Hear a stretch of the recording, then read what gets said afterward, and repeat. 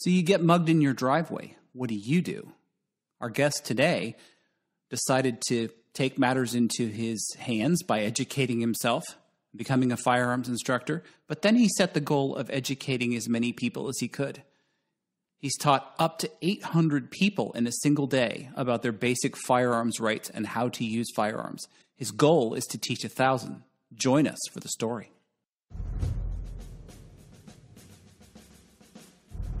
The views and opinions expressed in this podcast are those of the individual co-hosts and guests.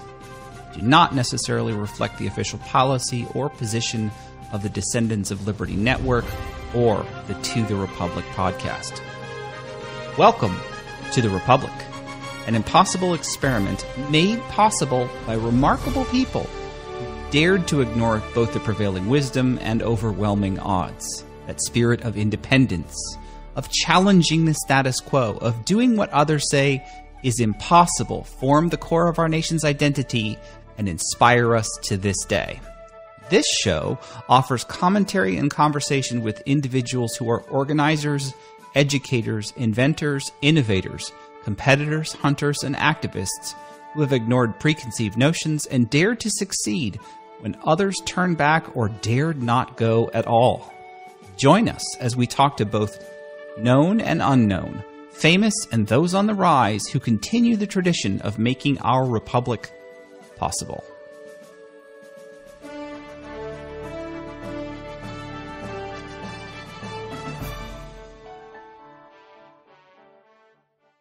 Welcome to the Republic. It's our second official episode. We're pretty excited. And we wanted to reach out to yet another awesome example. And we're gonna introduce you to our friend in a second. Rebecca, how are things going in Kansas?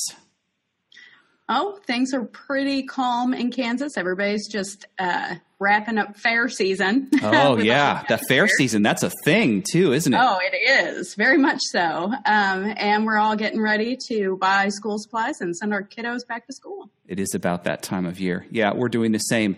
You know, Georgia makes a big deal out of the fair, and Georgia's not too far away, and I should have gone. And Tennessee, of course, has one too. And I'm actually curious as to whether our other guest goes to the fair. Rick Ector is our guest today, and we're going to let him tell his story from the beginning. And we're going to actually let him introduce it because he knows it better than we do.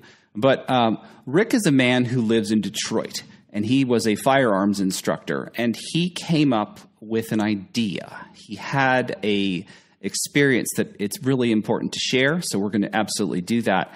So, Rick, welcome to the Republic. Welcome to this experiment. Hey, thank you so very much for inviting me to the show.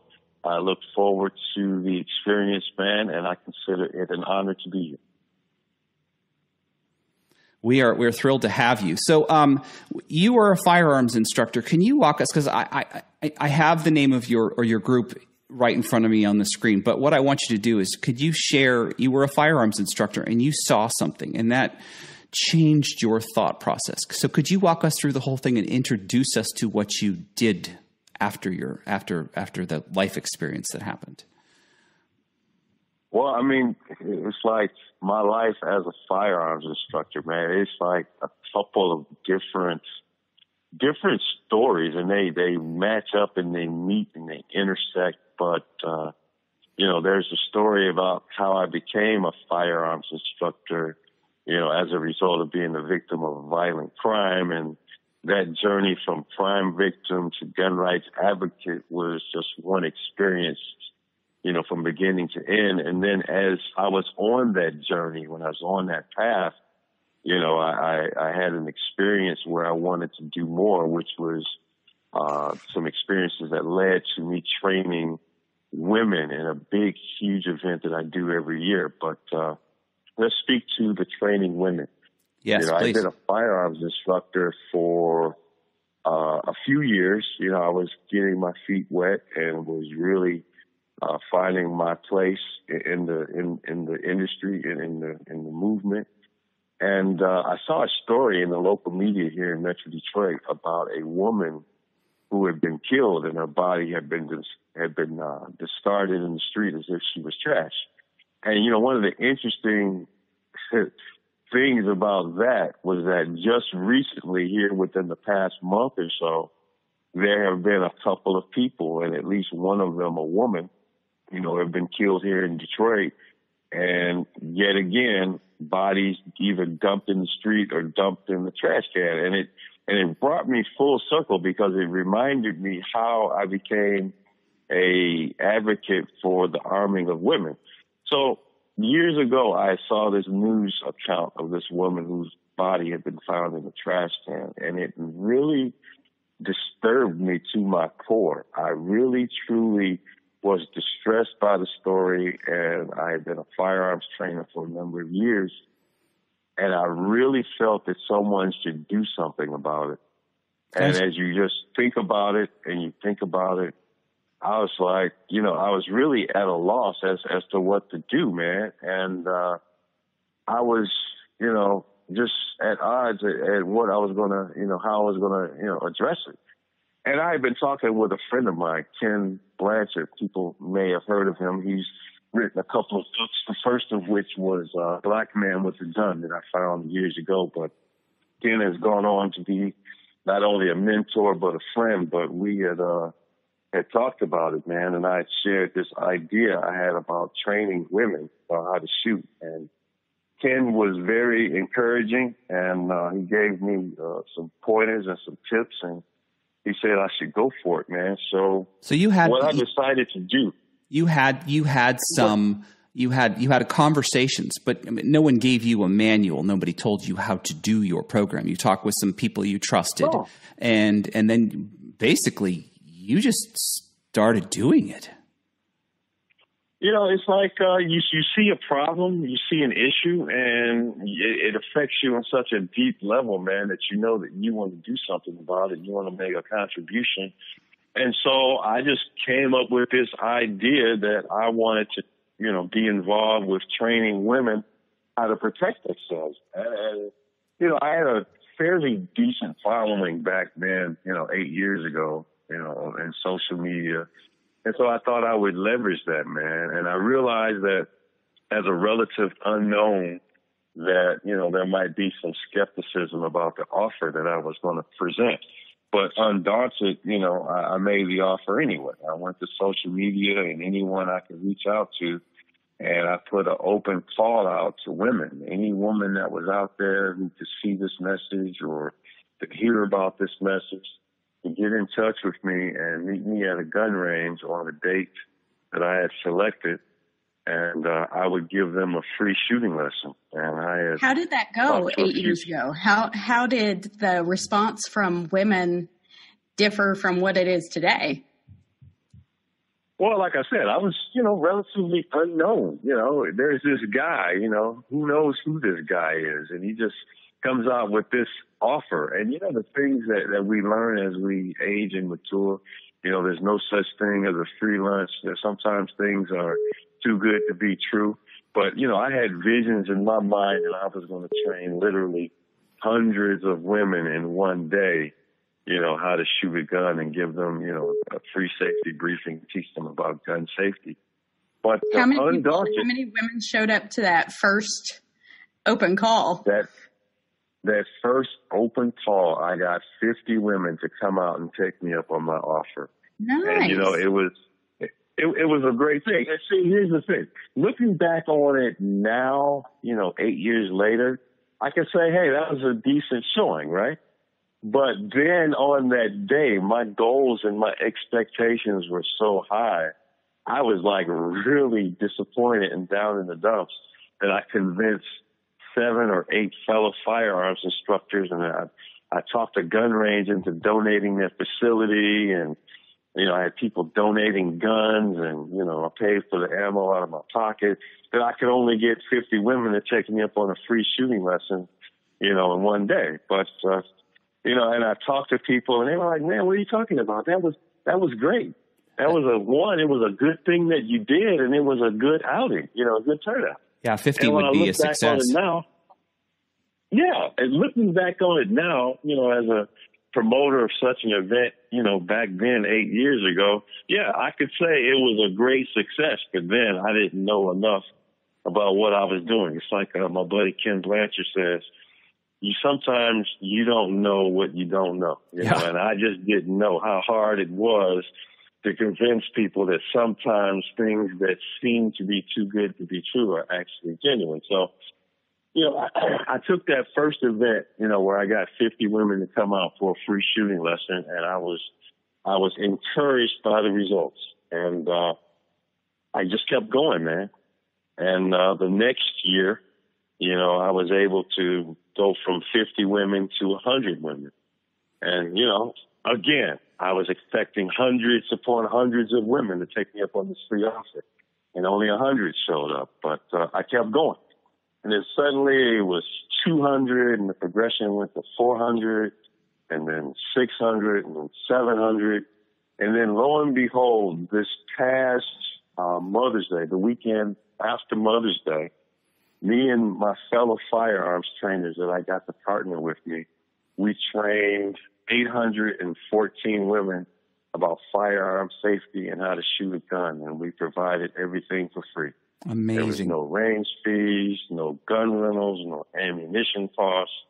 I mean, we literally went through thousands upon thousands of rounds of ammo. And the manpower to run such an event is amazing. It's astounding. I had over 60 credentialed firearms trainers. I had partnered with a gun range to donate their facility. And I even had, you know, people from, you know, the gun community come out and network with the people. And we had giveaways and hats and T-shirts and stuff. And it was like a really great event, man. And I'm still not done. I still think that there's more that I can do with this program, man. And I'm still looking to grow it even further next year. That's amazing. So, you know, you've got the growth. You went from 50 to 814. What's the? I mean, there are so many questions that branch off from this. Like you're having people who are probably some cases fearful of firearms. I mean, that alone has got to be. Tell us about that. I mean, because some of your students have never touched a gun, I imagine. There are literally women from all walks of life who are curious about guns, but they really don't know where to go. You know, some are extremely fearful of guns. They just know that there are these scary things, but, you know, their life circumstances are such that, you know, maybe they're in a challenged community. Maybe they're head of household with small children and they're concerned about kids. Maybe they live in a community where there's a high rate of crime, which, you know, sad to say, we have issues here in the city of Detroit and in Metro Detroit. But the fact that they were willing to come out and to take me up on my free offer, you know, it speaks volumes to what I was able to communicate to them. But, you know, there are other women who are experienced. They have taken a class. They've gotten their concealed carry license. We call it concealed pistol license here in Detroit. And sometimes if they don't have someone to go to the gun range with, or they don't feel sufficiently emboldened to take that next step by themselves, because, you know, some people, when they're new to stuff, they need someone to, you know, literally, you know, take them by the hand and show them the ropes step by step. And, you know, the fact that I've had some women who come every year, some who will go a couple of years, take a couple of years off, and have come, and there are those who, you know, who literally just heard about this program after 8 years that show.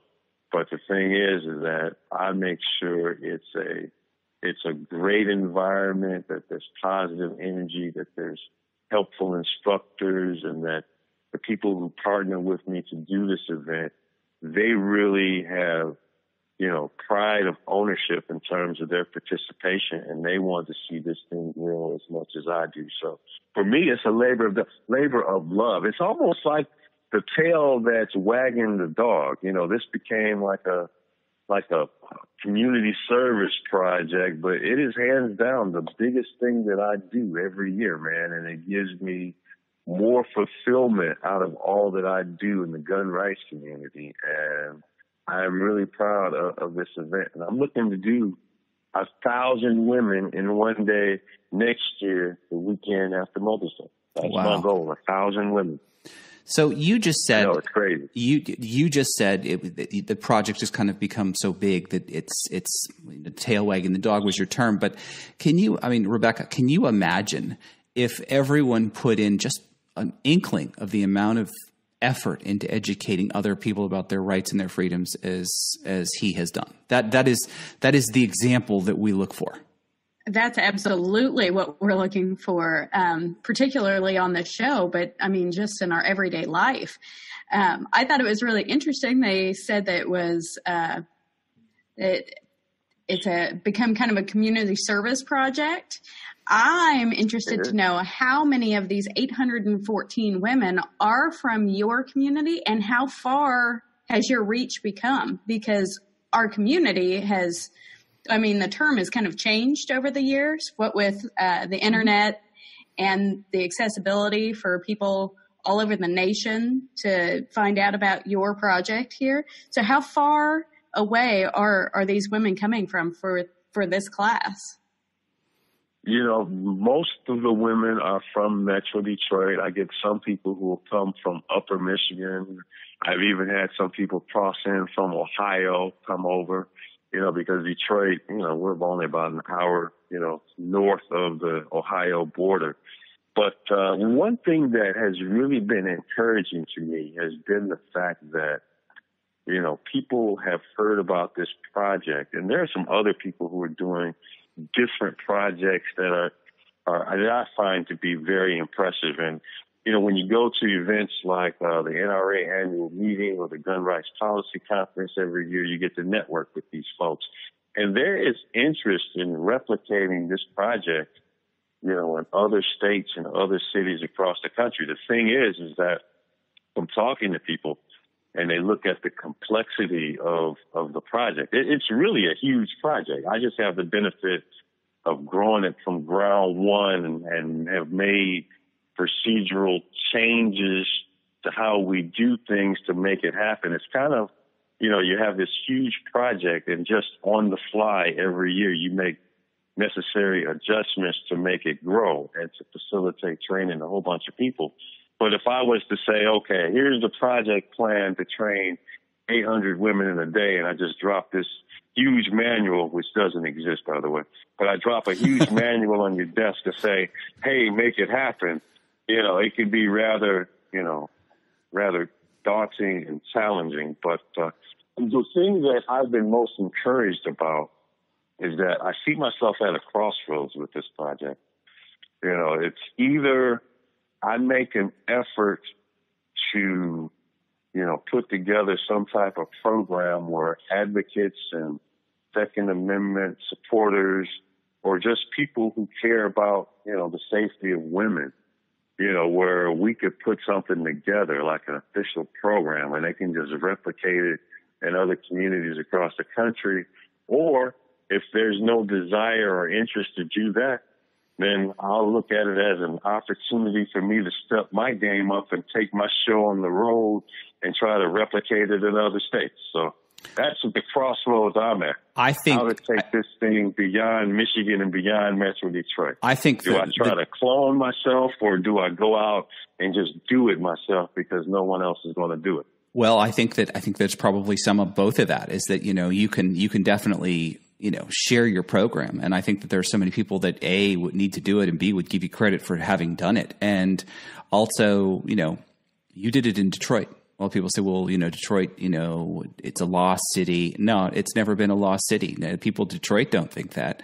And, you've also opened up a thought process. You've introduced people to their rights. You've introduced people to a community, and that sense of community. And we know the news does a terrible job of not sharing what goes on in Chicago and in Detroit and Baltimore and cities we sometimes read about, and they ignore that. But the people who live there in those places don't get to ignore that.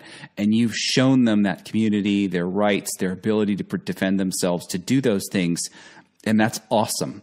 And, part of what Rebecca and I do in this show is not only to share your example, but as we can connect with other people to maybe help you spread your program and spread Rick around a little too. That's really the idea, is that there are other cities, and there can be cities that look like Detroit and cities that don't look like Detroit. And I'm just talking about big city, small city, rural, whatever. But I think a lot of people can learn about what Rick did and, help, you can say, well, look, I approached, range this way, and I approached ammunition manufacturers this way. And I was able to get, enough handguns to do it this way. And you can't be everywhere, but sharing your plan and sharing who you are and maybe helping you get a class started in Toledo, things like that. My folks come from down that way, but that is the power of what you're doing, and it's awesome, and we kind of need to get that out there a lot. Well, the thing is, man, if there are people out there who feel that there's just something that they want to, replicate in their local community, let me tell you, I am all for it, because I'll tell you what, there are many stereotypes and misconceptions people have about women and with guns. If you listen to certain people in the media or on social media, they'll have you believe that, hey, women have no desire to take on a more active role in their personal protection. They don't want to learn how to safely operate guns. They don't want how to protect their families and their babies.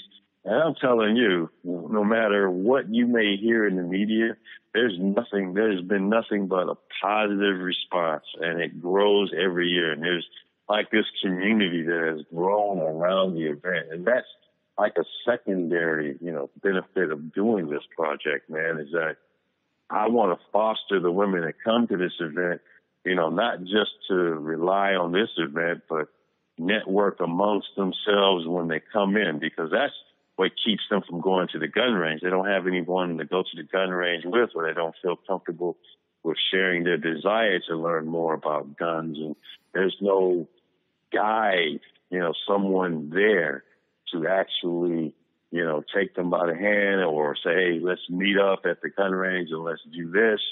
There needs to be a community around that. And you know what? There has been a community that has grown up around this event. And it's a great thing to witness and to behold. Let me tell you what, to a person, male and female, in terms of my instructors, I'm a training counselor through the NRA, and I train people to be firearms instructors. And one of the ways that I got a lot of instructors to work this event is not only because I network with a bunch of instructors, but I've also trained a lot of people to be instructors. And so as a side effect, I've trained quite a few women to be instructors. So that definitely helps.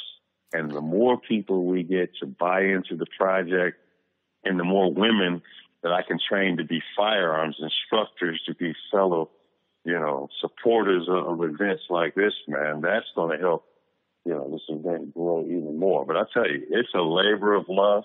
And to a person, man or woman, who works the event as fellow instructors or range safety officers, at the end of the day, we're tired, and we're hungry, and we have a big meal afterwards at a local restaurant. There is no greater feeling that we all, to a person, feel about a job well done, knowing that we've put a lot of women on the path of personal protection and self-defense. And there's no greater feeling. So the power of mom is something that Rebecca and I talk about a lot. And that is something that Rebecca does. And, she runs a group called A Million Moms Against Gun Control. And they are trying to reach out to as many moms as they can to educate them. And I not only wanted to have this conversation because I wanted to know what you were doing, but I also wanted to have this conversation so that I'm pretty sure you two know of each other, but to take maybe a little bit of your idea and make sure that, Rebecca could, spread that among her moms too. And because a mom is a mom, And, that is an awesome thing. Here at my house, we do call it the power of mom, because if mom's not happy, nobody's happy. And I'm kidding, but it's one of those things. If mom's engaged and involved and she's interested and she feels comfortable with it, then we are going to, it'll be an acceptable practice, and it's something that we all talk about and do. And as Rebecca was just telling me the other day, I do my thing, but Rebecca, you were saying, kids spend a lot more time with mom than probably dads realize if dads are home.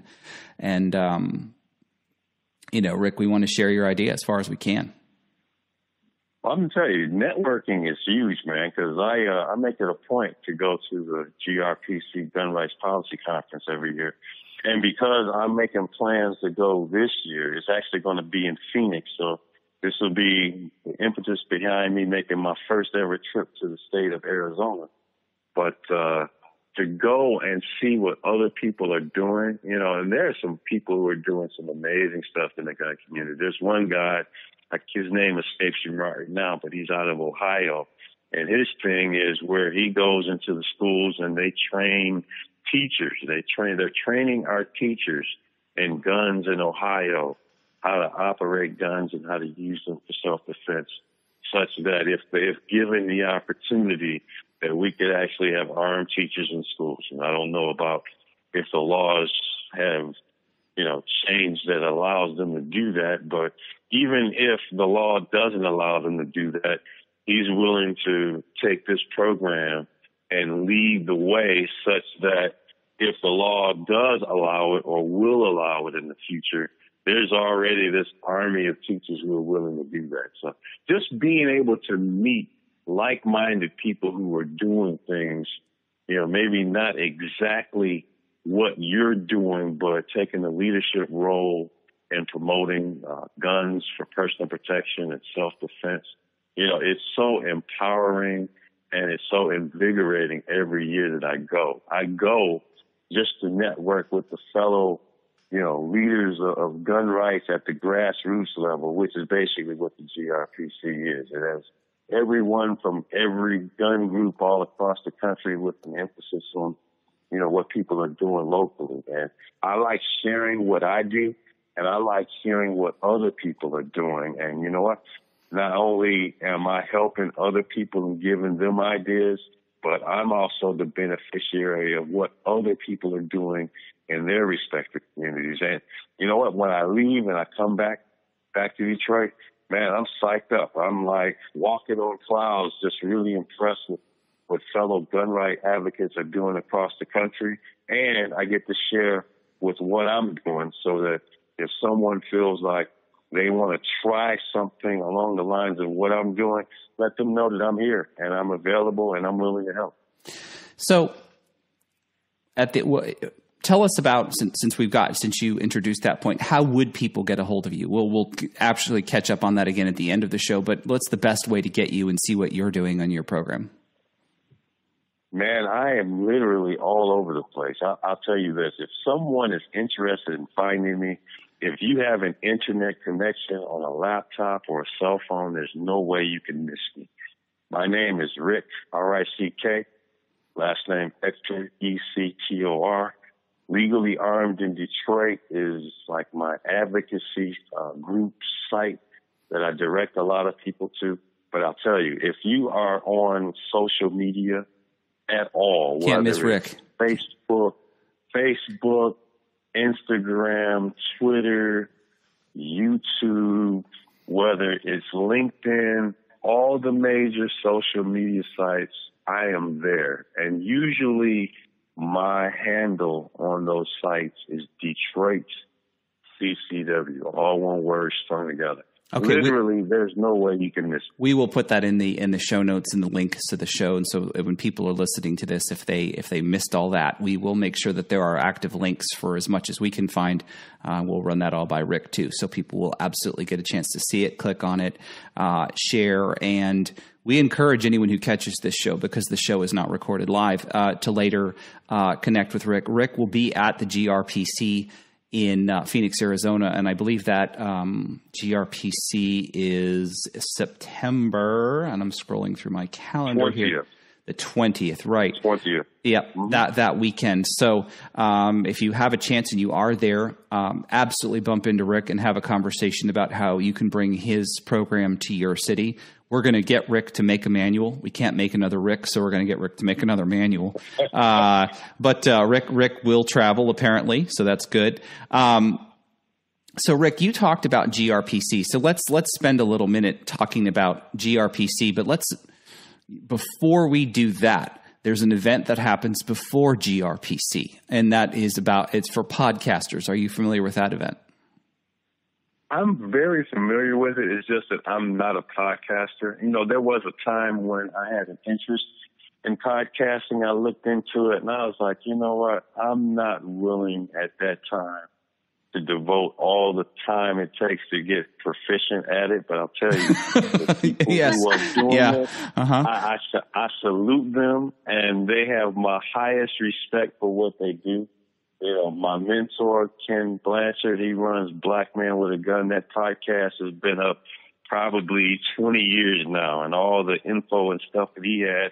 And that's how I got into gun rights advocacy. But, right now I'm exploring something a little more interesting. I think down the road soon, I want to get a video. I have a site, on YouTube. But I want to start doing just a video magazine or a video blog where I just put all my advocacy sites on video. A lot of stuff that I have on YouTube is centered around the media appearances I've had locally, regionally, and nationally. And every now and then I'll put up some instructional stuff. But I think I'll put up some advocacy stuff. So I think that'll just be a natural addition. I'll just mix it in with all my other stuff. No need to add. So you're getting into the media whether you like it or not. So that's happening. It's the wave of the future. It is.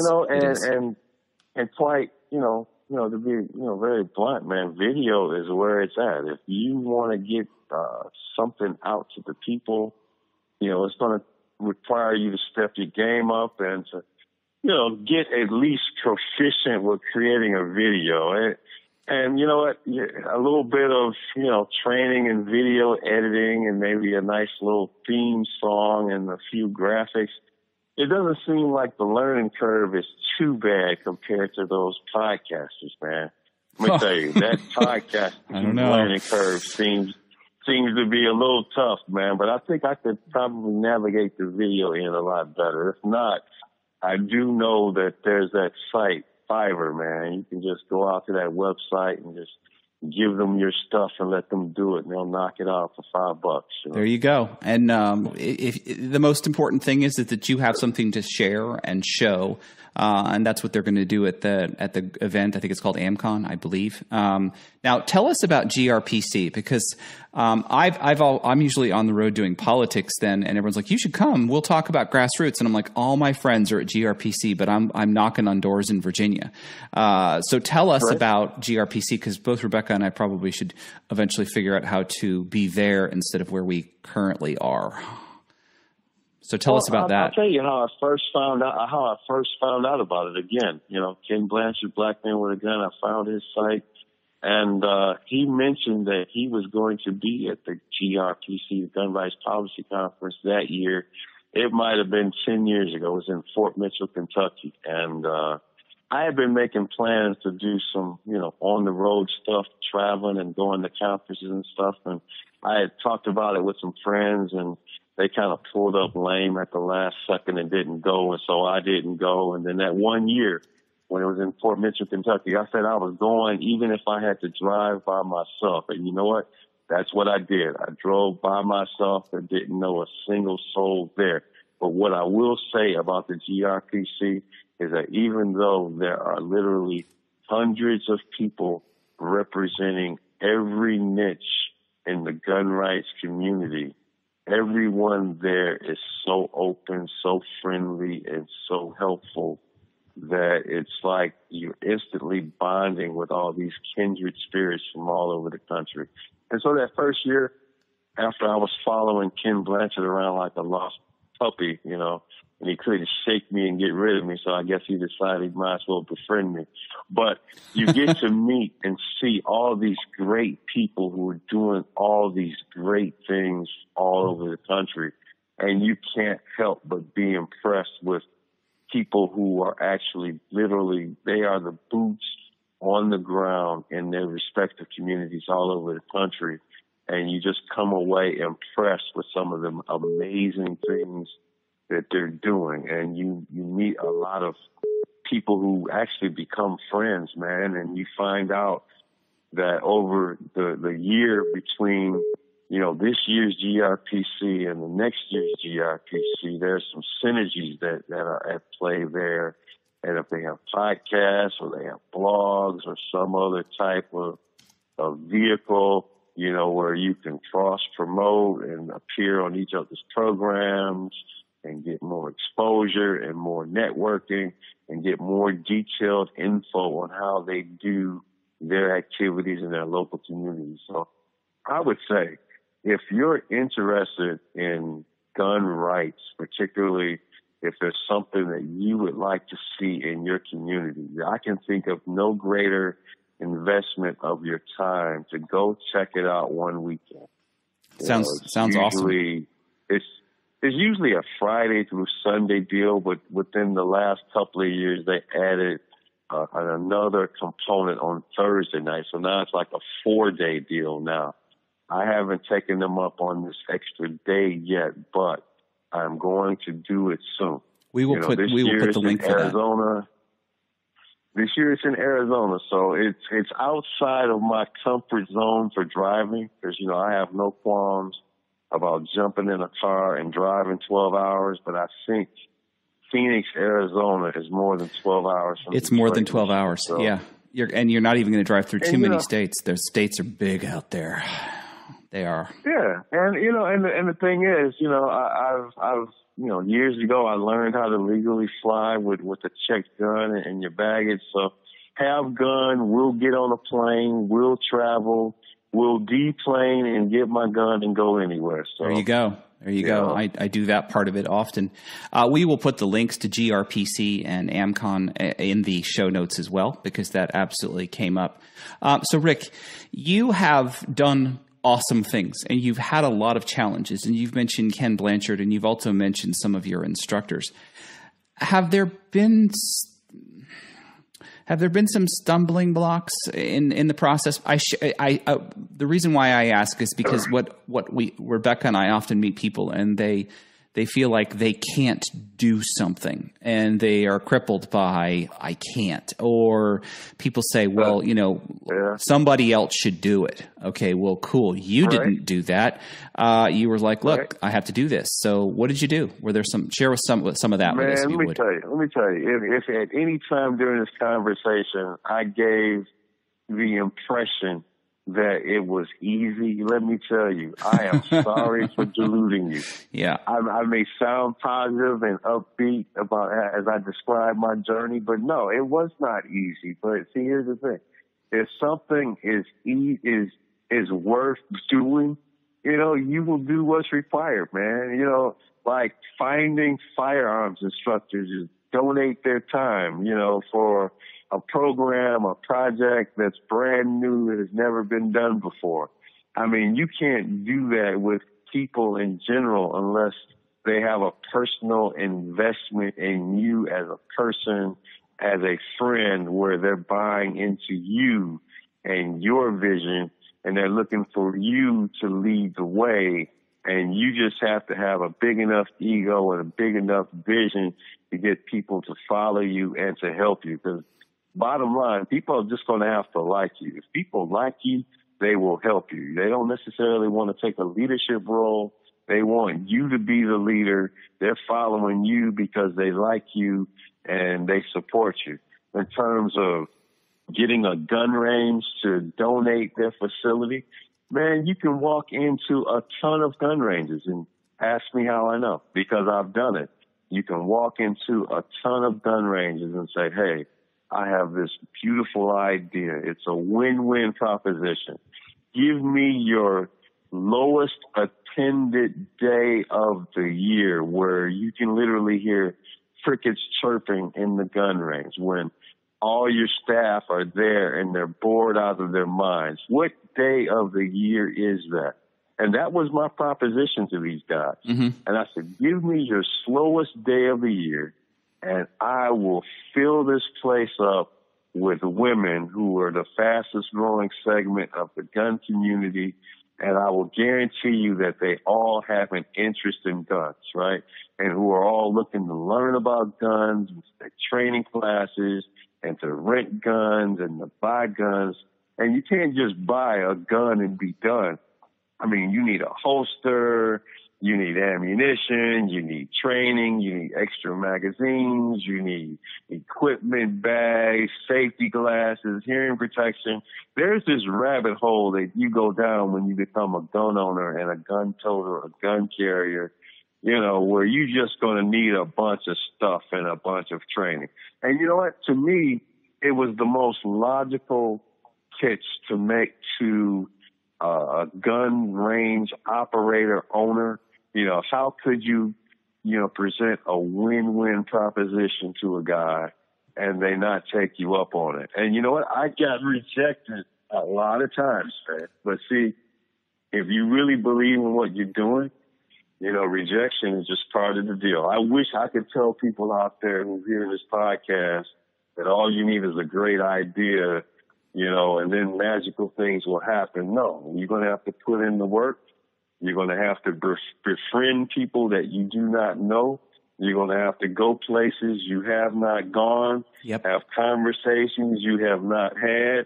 And just by the sheer force of will and the conviction that you have and your powers of persuasion as best as you can muster it, you have to convince people to buy into your vision and to join you.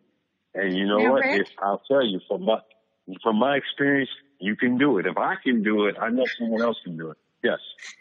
Well, Rick, what I'd like to know is basically what you're saying is you've been networking and building up this community and things like that. And we all in the community understand that an armed society is, for real, a polite society. Mm-hmm. But you also were mentioning the fact that you are on all of the social medias, which we know that social media is not such a polite society. So have you personally, especially when you mentioned YouTube, have you personally had any of the pushback from social media that others have seen? Oh, for sure, man. Anytime you have, let me tell you, I don't care what the topic is. All you need to do is express a strong, deeply held conviction or opinion about something, anything, and you will find someone who is diametrically opposed to you, who will want to argue with you and debate you and berate you and try to belittle what you're doing. That's just the cost of doing business. And guns is definitely no different, because in some areas, depending on what part of the country you're from or what community in that part of the country, you're going to find there are going to be people who do not like you. And why don't they like you? They don't like you because you have this idea in your head that it's okay to embrace the Second Amendment, that you own a gun and that you're a gun owner and that you train and that you advocate people legally carry guns wherever they can, just in case they have a need to protect themselves or to protect their children. And you know what? There's a natural pushback against that. But, undaunted, you have to go forward. And when you're in social media, let me tell you, you don't need any special skills or talents to voice your opinion, however misinformed it is, on social media. There are people who will say things, however rude and impolite they may be, on social media that they would never say to you in person. It's a level of anonymity that it gives people, and it emboldens people to say and do things that they would never do in person and in public. But see, the thing is that, like most things, there's two sides to every coin. For every negative experience or negative encounter that you'll have with someone who just hates your ideas about freedoms and guns, you'll find that there are other people out there who absolutely adore what you're doing. And even when you have some of these debates in public on these forums and these forms of social media, and you get into these knockdown, drag out, but polite debates in social media, there are people who might not necessarily communicate or share their own thoughts or opinions, but they're still watching and they're still reading. And how you respond and what you share, people will contact you and they will join you and they will follow you. Actually, there was a time when I loved controversy. You know, I would love to get into all of these debates because it got more eyeballs to watch and more people to listen and pay attention. So I imagine you're too busy now to do that. Yeah, and you know what? I can't do a lot of those things that I used to do and would love to do it, but I can't, you know. But don't let pushbacks, you know, be a deterrence. I think also I've had debates. Sorry, go ahead. Well, I think controversy is good. I think debate is good. Sure. You know, I think it's healthy. It's healthy not only to, you know, share what you believe and find other people who believe what you believe, but it also strengthens your argument. And it also will show you in quick order if there's any weaknesses in any of your beliefs and areas where you need to do research and you need to become even better than you were before. So sure. It's all win-win. Self-improvement for sure. You know, the thing about social media is that, of course, you know, you run into the naysayers, the people that cause debate, the people who can shout you down. And you mentioned it, you know, the whole keyboard warrior. It's very easy to be brave behind a keyboard. But when you invite that person to the range or you say, look, and you find out when they're arguing with you that they've never touched a gun before and that they're in fearful of fully semi-automatic, you know, guns, fully semi-automatic. I'll say that again. Is that they don't know anything, so they're arguing from a place, not always, but of because it can't certainly take away awful things that have happened to people before. But when people have no experience at all, and then they spew, and I say spew because if you're spewing, you're buying somebody else's argument. And what it sounds like what you've done just in your program and in social media is you've taken the time to show people, not who are actively against you, but who may not otherwise have done that or taken the invitation to do that. And in social media by showing you what you do, I hope you do the video stuff, is to it's not always as you believe, because social media is a very powerful thing, but it has also taken the human element, strangely, out of our world where we can interact like I'm looking at Rebecca on a screen. She's sitting in Kansas and I'm sitting in Tennessee, and we're calling you on the phone from Michigan. That's very cool and it's neat and we can communicate, but if we weren't having a conversation to try and educate people, it could be a heck of a conversation where we disliked each other, and so much could be done in the opposite direction. So kind of anyone who challenges you or anyone else, I challenge them to make it personal by taking the time to go to the range and meet people like Rick, and not just get stuck in, well, I don't want to do that. Well, maybe you don't, but maybe you should probably stop being the negative person and start being the person who goes, maybe I don't really know everything. So, I mean, Rick, you've shown that that's the case. You know, and I remember this one experience not too many years ago, but it was this woman from Chicago, of all places. She was visiting, you know, someone here in Metro Detroit who had already made plans to come to the women's shooting event. And, well, they didn't want to be left in a foreign city, you know, all alone, because this person was truly committed to going. So they tagged along too, and they brought along their anti-gun sentiments and anti-gun feelings with them. And lo and behold, they actually took part in the program, and they shot a gun. They learned firearm safety, and instantly, in just that one moment, we converted someone who was operating from fear and ignorance to being someone who was open to guns and personal protection and self-defense. And that's literally what it's all about. You talk about social media being an echo chamber, you know, among certain people who have anti-gun sentiments, but they've never seen a gun, they've never operated a gun. They're merely repeating stuff that they heard other people say. Well, when you engage in these community events and you're actually making it real and you're making those experiences tangible and you're actually giving them some useful factual information and you're giving them some real personal experiences in the shooting booth one-on-one, you know, I can show you better than I can tell you. And there's so much information especially in the Black community, man, so much negative stuff about guns, and then it gets perpetuated by certain local media. And you know what? It's not until people just open their minds up to think that maybe everything that they're seeing and reading in the newspaper and on TV, maybe they might be misled a bit. You know, I wowould say just take it on a leap of faith. Sure. Take a step forward. Look and check it out. I'm sure you'll learn more than you've been told.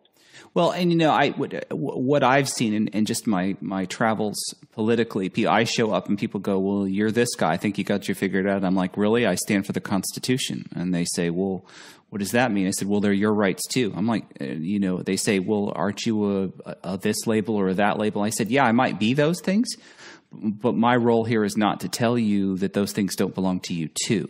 And it doesn't matter if I have a D or an R next to my name. I still want you to have those fundamental rights. And I think so many people for so long have tried to make guns political when they're constitutional. And that understanding is what you're showing people is like, you know, people may look different, they may be different, but these rights belong to you. This is something that belongs to you. And I've seen the pictures of the classes of happy, awesome moms and ladies holding these pictures up. And you know, the coolest part about it is they're all different side. You know, I'm really glad that you brought that up, because when I became a homeowner years ago, back when I was married, man, and you know, I bought a 12-gauge shotgun, not because I had an affinity towards a shotgun, but because I do. You know, it's this stereotype that, hey, well, yeah, see, different experiences, different upbringing, different environment, different upbringing, right? Yep. And so true enough. I just had a 12-gauge and a shotgun because, you know, I was told I had to have one, and so I had one. But in terms of carrying a gun, even though shell issue became the law of the state, you know, those years ago, I believe back in 2001, I had no interest, had no desire. What in the world did I need a gun for? I was a homebody, family guy, you know, family man. You know, I didn't need a gun. All I did was go to work and come home, right, and spend time with the family on the weekends. But see, it wasn't until I was robbed at gunpoint in my own driveway that I suddenly had an epiphany, right? Wow. After I survived that event of being robbed in my driveway, I said, well, you know what? Maybe I should stop letting other people think for me, and maybe I should do some independent research for myself instead of just buying, you know, these publicly published opinions from people who don't care about my safety. Yeah, you can call the police, but gee, when you have a gun shoved in your face by two thugs in your driveway, what good is that going to do? You know, and I'm just so thankful and so proud and so happy that, one, I survived that ordeal, and two, that I took it upon myself to do some independent research and find some other voices out there who were espousing, you know, personal protection, empowerment, and self-defense, where I empowered myself to, one, buy a gun, and two, to get training, and three, to get a concealed carry permit, and take all the admonishments they gave me to heart, to not let that be the only training that I actually received. And I just kept going. I just literally devoured everything I could find about guns, empowerment, personal protection.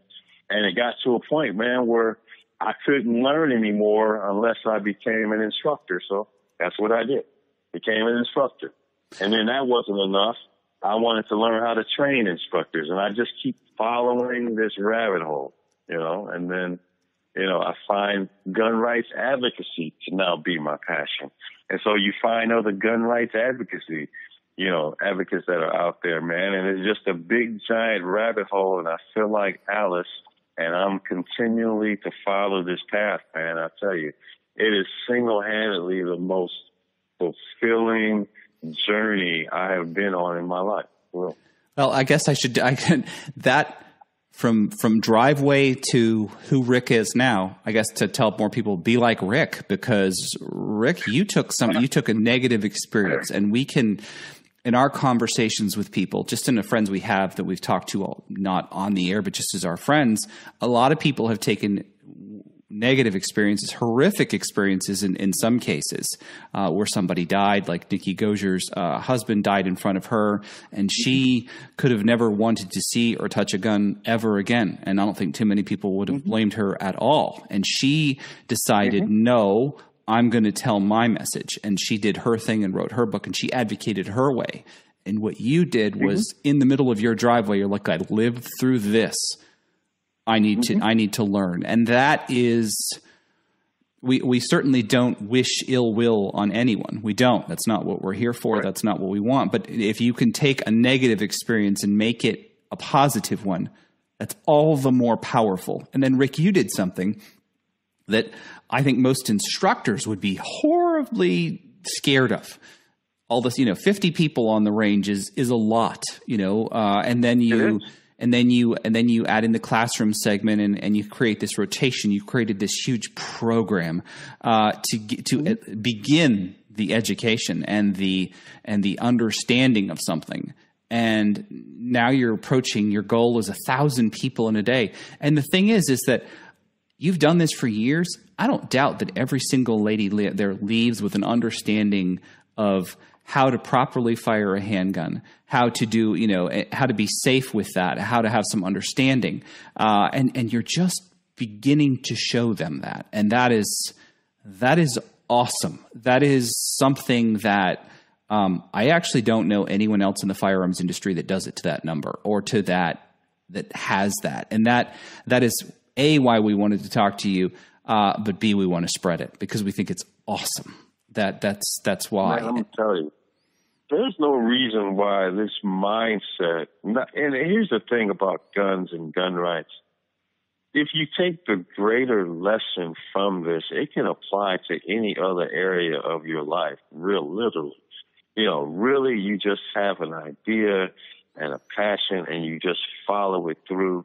And no, everything is not going to be perfect. No, the stars are not going to line up. And you're going to have this task in front of you and you're just going to follow it and everything works out. No, you just have to have this vision of what you want to accomplish. Unseen forces will appear when you need them. I even think you have a certain level of consciousness where your brain is actively looking for solutions that you just blindly walk past because they weren't relevant to you. Just know what it is that you want and get on that path and just walk it, man. And you will meet people and you will experience circumstances, man, that will help you on your journey. It's like one of those classic storybook fairy tales that you read. The person is going on this heroic journey, right? He doesn't know where he's going, but he knows he has a goal, and just people you meet along the way just help you as they appear when you need them. I couldn't agree with that more, Rick. Just know what you want and just follow it, and man, unseen forces will come to your aid. I agree with that 1,000,000%. I'm talking to someone on the phone, Rick Ector, who is that? I met Rick, and you've been in my journey. I met Rebecca that way. Had I not gone down my road, I wouldn't have. So you're right. Sometimes you just got to go down that road. And first of all, I want to thank you. We're not kicking you off the show yet. We're not over. We have another segment, but right. Kind of wrapping that up is that we're going to make sure that all the show links, all the links to all the things you've discussed, we're going to have a link to you. And when you start posting videos, we'll certainly be sharing that on our social media because we really want to spread the message of who Rick is and what you do. We love to see those smiling faces of the ladies and your instructors making a difference. That's huge to us personally and to the firearms community at large. So that is, cheers to you, Rick, and charge, keep going. That's awesome. We are going to try and add a segment. Well, I'm not going to say we're going to try. We are doing it. We're adding a segment about a book, and I made this really cool sound, so we have to listen to it. So hang on. Okay. You don't have to burn books to destroy a culture. Just get people to stop reading them. Ray Bradbury. We ask each of our guests to share an important book from their lives, and we're going to put it on our virtual To the Republic bookshelf found on our website, totherepublic.us. As our library grows, so too will the wit, wisdom, and knowledge of our guests be shared with our listeners. Rick, why don't you share what the book is that we would put on our bookshelf? Yeah, man, there is a book that literally that got me going down this journey, man. And I came across it several years ago. Maybe, I don't know, man, it might be 12, 14, 15 years ago. Good friend of mine, he's a great friend of mine now, Ken, Black Man with a Gun Blanchard. He wrote a book entitled Black Man with a Gun. You know, this was a book I found when I was trying to do research into what I was trying to accomplish here locally in Detroit. That is to evangelize, you know, Black people and guns. And so I went to Google and I typed in this phrase. I typed in literally, with no prior knowledge, Black Man with a Gun, and I saw Ken Blanchard and his book appear. I immediately ordered it. I received it. I devoured it. And it was a very instrumental and influential book to me in my walk, not only as a firearms trainer, but as a gun rights advocate.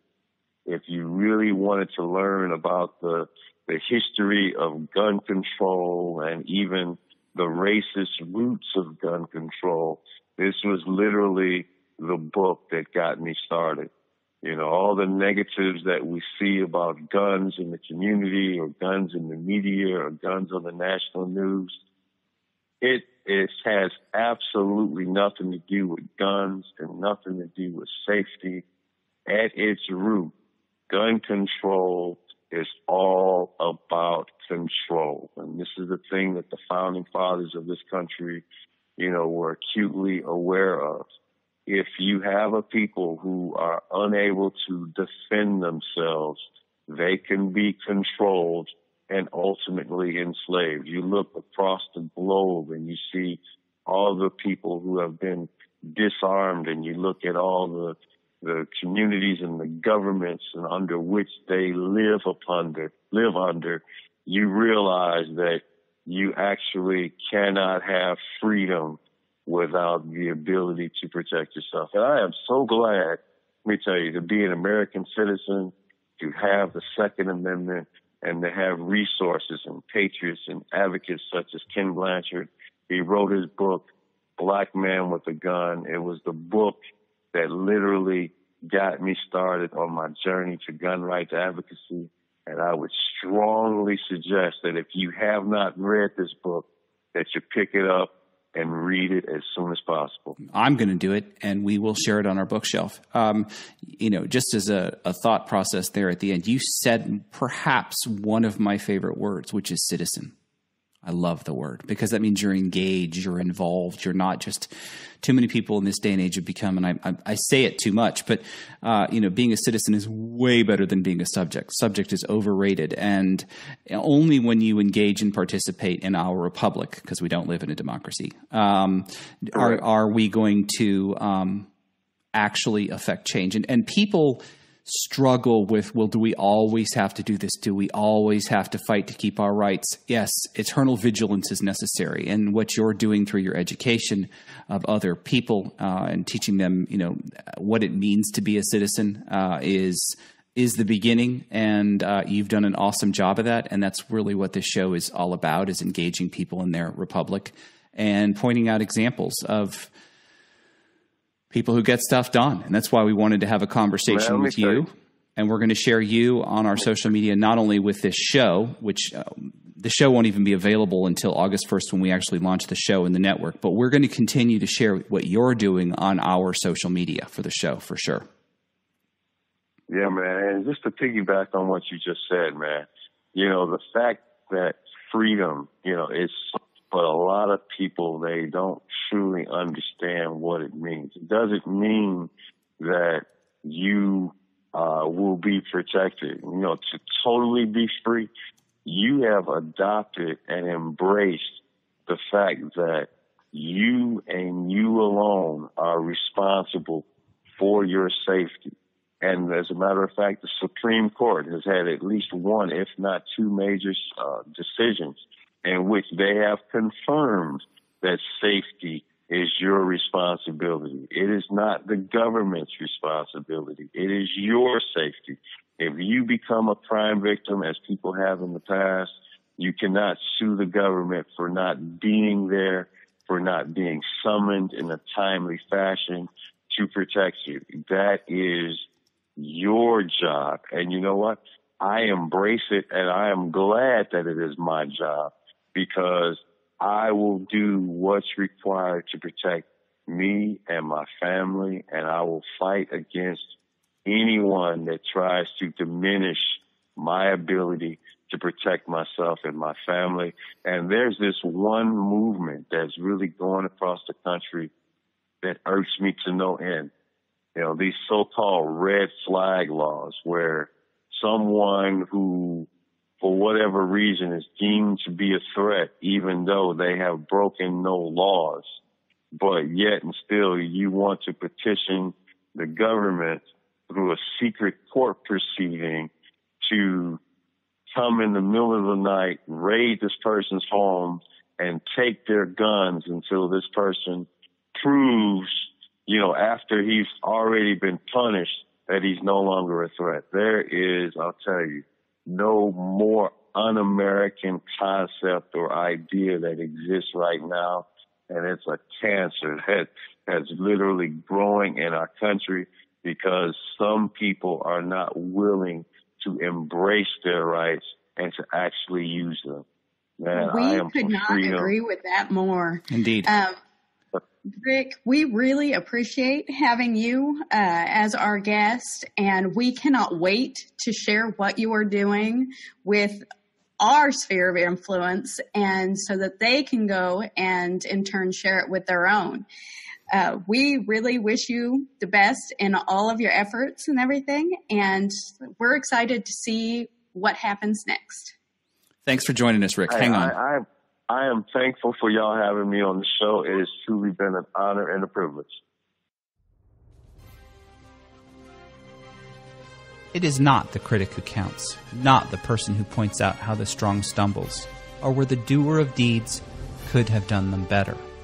The credit belongs to those who spend themselves in a worthy cause. Who at best, in the end, knows the triumph of high achievement, and who at worst, if they fail, at least fails while daring greatly. Their place shall never be with those cold, timid souls who neither know victory nor defeat. Taken from the words of Theodore Roosevelt. Thank you for joining us on To the Republic. Please visit our website, totherepublic.us, to learn more about your co-hosts as well as our current and upcoming guests. Be sure to check us out on Instagram and Facebook too. Catch you next time on To the Republic. Keep your head down and your powder dry. Yours in liberty, Rebecca Schmoy and Timothy Knight.